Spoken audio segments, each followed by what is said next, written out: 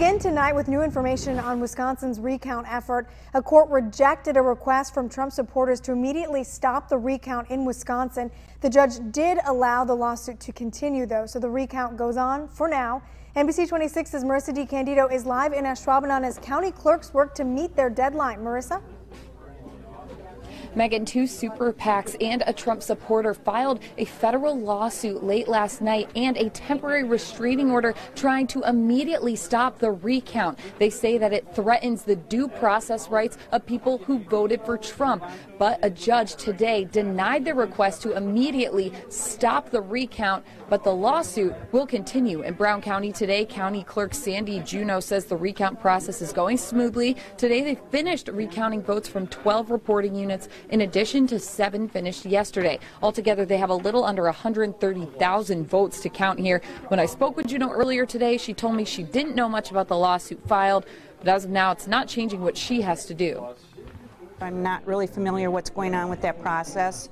I've been charged with handling this recount, and we will just continue to move forward until we're told by the state to stop. Brown County is using a combination of hand counting and optical scan machines for the recount. Juneau tells me she hopes they can finish this process before next weekend. As for the lawsuit, a hearing is scheduled for December 9th, which is just 3 days before the deadline of the recount on December 12th. Live in Ashwaubenon, keeping you connected, Marissa DiCandido, NBC 26. Thank you, Marissa. Ballot counting is off to a slow start in Waukesha County. Workers expected to be counting votes all night. Our correspondent Rebecca Klopp joins us from Waukesha with more on their efforts. Counting and sorting and questioning has been underway for hours in Waukesha County. It's pretty slow. Yes, it's taking a long time. We are looking at all of the absentee envelopes and matching the total numbers of those to the absentee log. So that will take a little while. That was the official word from the clerk around 2. Since then, no updates.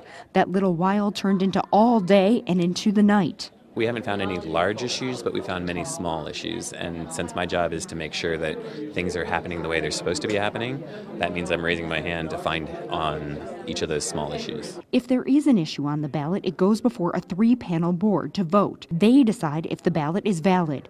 Many of the people who came out to check ballots also worked at polling sites on Election Day. I wanted to see how the actual tabulation process was going to go. It's giving me another picture of politics and how it all works. President-elect Donald Trump in Ohio, a part of his thank you tour today. The tour is meant to express Trump's gratitude for winning battleground states. No date yet on Trump's visit to Wisconsin. And for up-to-the-minute coverage of Wisconsin's recount and Trump's transition, be sure to visit our website, NBC26.com, or download our mobile app.